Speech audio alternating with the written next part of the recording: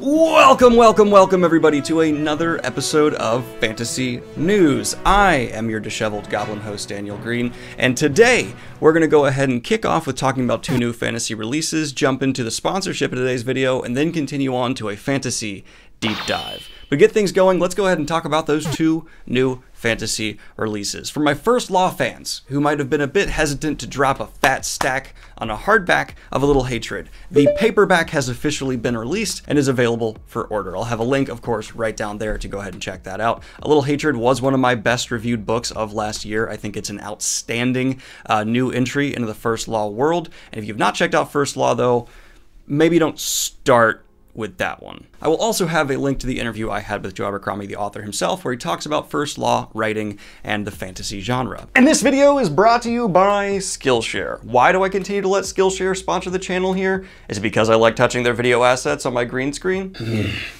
That's a good video asset right there.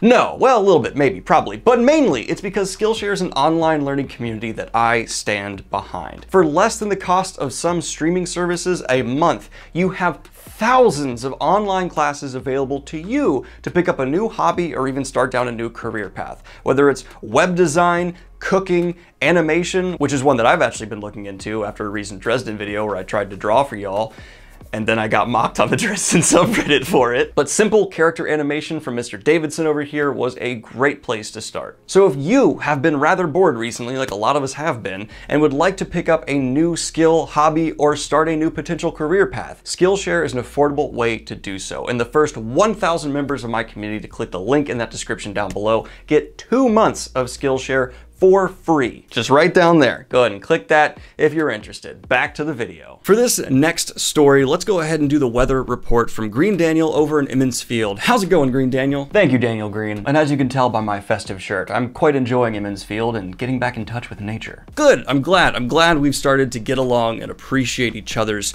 news covering abilities. Oh yes, me too. Is that a knife? Oh, it was.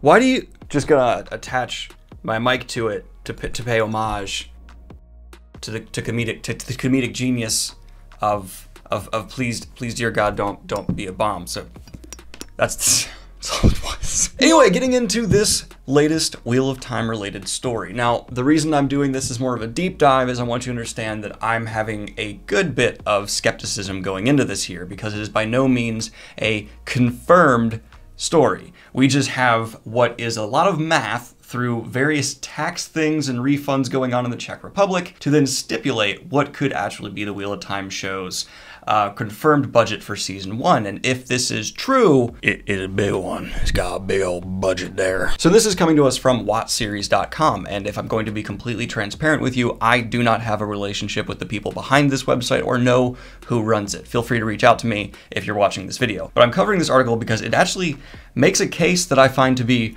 reasonable, looking at the rebates that certain productions can get in the Czech Republic. So watseries.com reached out to a state fund of cinematography for confirmation on the reported figures. We received written confirmation that the first season has a total allocation of a very big number, which equals 14 million US dollars, according to current exchange rates. This Czech state fund was established in 2013 to attract more filmmakers. For those of you unaware, basically a lot of countries or even states locally here in the United States will give productions essentially free money to come and spend their money, which hopefully is more than they're giving back to the production at their location. It's kind of a win-win when done right, but certainly can be abused. Not that it is here, I'm just pointing that out. The incentive program offers production companies and studios a 20% cash rebate on qualifying Czech spending, according to Czech Film Commission's website. A simple calculation puts the cost of season 1 of Amazon's adaptation well north of $75 million if the filmmaker is to maximize the incentive allocation. So to receive this full allocation, they will have had to have spent $75 million on the production in the Czech Republic. Now, this does not include spending that does not directly go into the locality. So things like Rosamund Pike's salary would not be included in this money. So that means their budget would be even greater than that of the 75 million stipulated here if everything we're seeing calculates out right. So the conclusion here is that if all of this is checking out, the season 1 budget for Wheel of Time is likely between $80 to $90 million, meaning their spending per episode is rather close than the last season of Game of Thrones spending. Jesus Christ, that's a lot of money for season 1 of a TV show. That being said, it's a really, really good sign. And from my own perspective, I have heard many rumblings and grumblings from the connections I do have that are not confirmed, and by no means people who would know for sure, that the first season of The Wheel of Time will have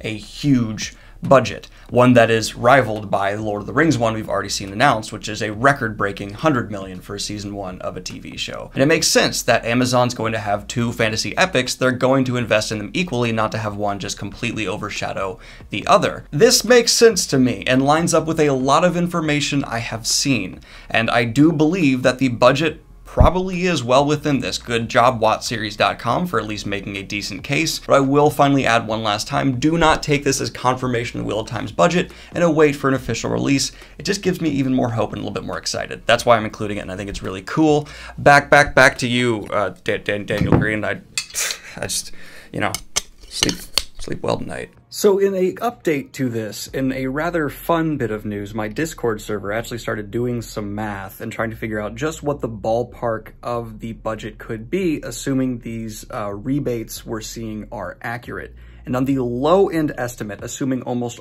all of the money spent went to the Czech Republic, it seems that we'll be getting around $10 million per episode for the first season of The Wheel of Time, easily rivaling some of the biggest shows in history. If we're being a bit more generous, it could certainly not totally unbelievably be more in the 12 to 15 million per episode range. Excited? Very excited for that right there. Interesting story for the Wheel of Time fans. Let's jump into the rest of the fantasy news. And Denis Villeneuve has said he has spent over a year perfecting the look of the iconic sandworms for his upcoming Dune adaptation.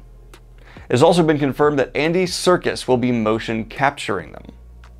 That's actually not true, but isn't it amazing how that just like totally seemed believable that Andy Serkis would be mocapping these gigantic sandworms in the desert, just flopping around like, "Rah!" And you know he would kill it. Yeah, that part's not true. But Denis Villeneuve did say he spent over a year perfecting the look of these sandworms. 30 minutes ago, as of recording this on Tuesday, r/fantasy has a post titled 2020 Top LGBTQA+ Books Voting List post. And if you are a member of this community, you can go and post books you have found that are fantasy sci-fi based and recommend to others, or go look for recommendations yourself. As someone who has members of this community very close to them and their family, I just like seeing like this stuff going on in the community and getting such a positive reaction, because, you know, we all like to see characters who can reflect us in personal ways, and this is just a wonderful way to kind of aggregate for that specific community. Very cool. I'll of course have a link to check it out right down there. Moving on to the next news. The Umbrella Academy has had an announcement for its season 2 release date put on the Netflix YouTube channel, and it's so much fun. I can imagine as a fan this would get you super hyped because you're just seeing like the cast have a good time. I'm not personally invested in this, but this was a very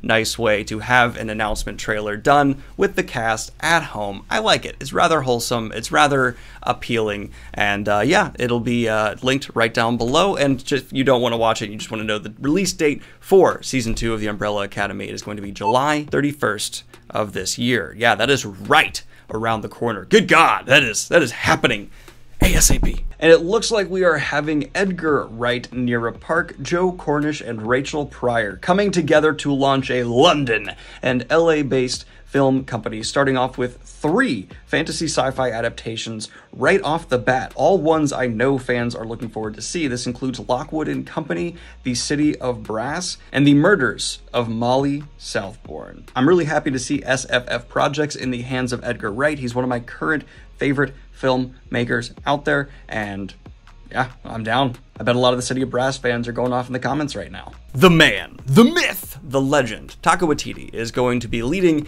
a read-along of James and the Giant Peach with a whole lot of super famous celebrities online. In fact, 2 episodes have already been released. Go ahead and check it out if you'd like to. But the main reason I'm actually covering this is to ask you, the viewer, do you like when I covered these like celebrities doing stuff to entertain people's stories, or you'd rather I cut them? I know there's big ones like the Andy Serkis one where it's like, it's Andy Serkis reading The Hobbit. I should cover that. But for these like other ones, do you want to know about them or no? You hear about them enough other places and you want fantasy news to not focus on stuff like that. Let me know in the comments down below and I'll try to sift through and gauge, you know, which opinion is more popular and go from there. Now, in true entertainment Star Wars news, because Ahsoka has been confirmed to be in season 2 of Mandalorian, a lot of websites are now saying she's rumored to be in Obi-Wan. She's confirmed to be in the Obi-Wan season 1 live action. Maybe she's getting her own show. She's definitely getting her own show. What I'm just gonna say is I looked through a lot of the sources and pretty much none of this stuff is coming from a direct confirmation that any of this is happening. It's a whole lot of like person on the inside who wants to remain nameless. Sometimes these pan out to be true, other times, a lot of the times, most of the time, not. So, you know, just let it breathe. Maybe. I would think it's likely they might give this character her own live-action show because, trust me, they're aware she's extremely popular from the Clone Wars show, and they'll probably use Season 2 of Mandalorian as a test before they go ahead and confirm anything. I would think they wouldn't confirm one way or the other until they see the reaction to her character in Season 2 of The Mandalorian. Or they'll just go ahead and confirm it, right? And then if the reaction's bad, they'll just sweep it under the rug in Star Wars fashion. Like, you know how Rian Johnson was supposed to get his own trilogy of Star Wars movies and they've never officially canceled it? It's just not talked about anymore. We just don't talk about this now. And in a final insert for this news cycle of the day, sorry about these, Timothy Olyphant has officially been cast in the Season 2 of Mandalorian, as well as everyone else we've been talking about.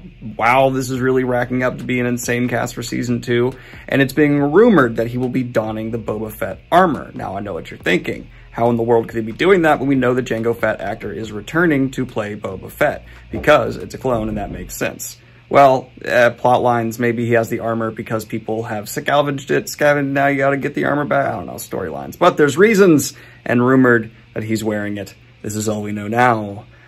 Next news. Now to my Supernatural fans out there, it has finally been confirmed that the final episodes of this show will be released this fall. Well, CW is having a major series of delays for shows coming down the road due to, of course, what is happening in the world. Supernatural is getting its series finale put out this fall. That is wonderful. I'm very happy for the fans out there. I personally cannot get into this show for the life of me. It's not because of like some snobbery around the Dresden Files. I see people peddle that where like Supernatural's a ripoff. The similarities are too broad stroke. It's a concept that could easily be just come up with on their own. But yes, this is happening without a doubt. This fall, you're getting your finale. I'm always just happy for fan bases whenever this occurs.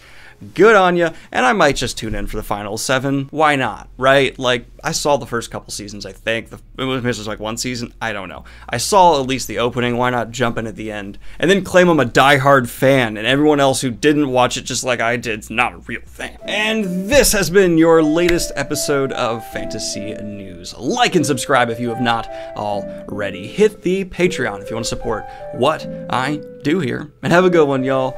Peace! And of course, I'd like to record a special shout out to my latest high tier Patreon. And I have to say it like this because I love it. Dunderdan! I hope you're having a good one, Dunderdan. And I hope the rest of everybody is having a fantastic day. Have a good one, y'all. Peace!